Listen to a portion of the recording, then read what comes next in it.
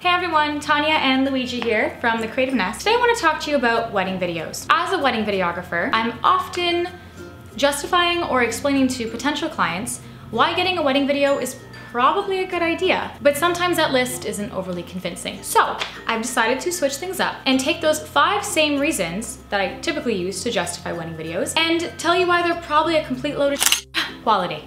Why hire someone to come in with cameras that are worth thousands of dollars and shoot in full HD when you can just get Uncle Bob to shoot it in the front row with his cell phone? Can't even tell the difference, to be honest. Wow, I thought that was just my shitty eyesight. Okay, that's pretty bad. Maybe not. But your niece always has the newest iPhone and she totally filmed your cousin's wedding. And I mean, it wasn't that bad. Kind of shaky, and you could hear Tinder notifications exploding in the background.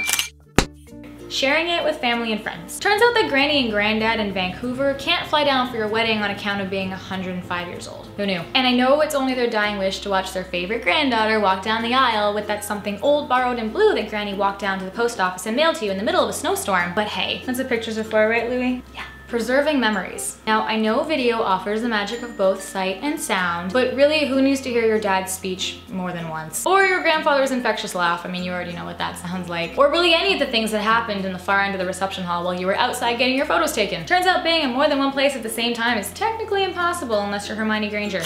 And you're probably gonna be really nervous and flustered and forget half of the wedding, but that's okay, you don't need video. You just have to remember to breathe really deep and live in the moment, and you'll be totally fine. Still can't be in more than one place at a time. Yeah. Professional expertise. Why have a beautifully and thoughtfully composed wedding video when you can just have a shitty messy folder on your computer of all the cell phone footage that was sent to you over Facebook Messenger? Lighting, audio, angles?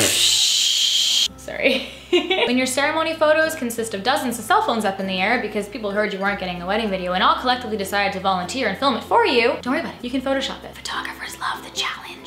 When your ceremony photos consist of dozens of cell phones up in the air because people heard you weren't getting a wedding video and all collectively decided to volunteer and film it for you. Something to cherish for years to come. At the end of the day, you've already spent thousands of dollars on hair, makeup, gifts, venue, photos, catering, cake, flowers, suit rentals, a dress you're only ever gonna wear once unless you cut it into a cocktail dress to justify wearing it again.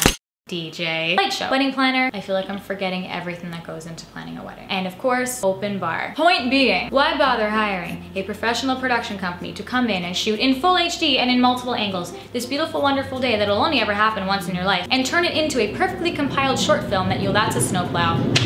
That's a snowplow.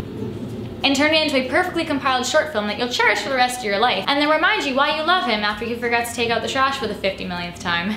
You're probably not even gonna bother pulling it out every anniversary or significant event that happens in your life. And if all of this does not convince you not to get a wedding video, and you happen to be part of the list of people who actually do want a wedding video, I mean, we sort of do it for a living, I guess we could help you out, right?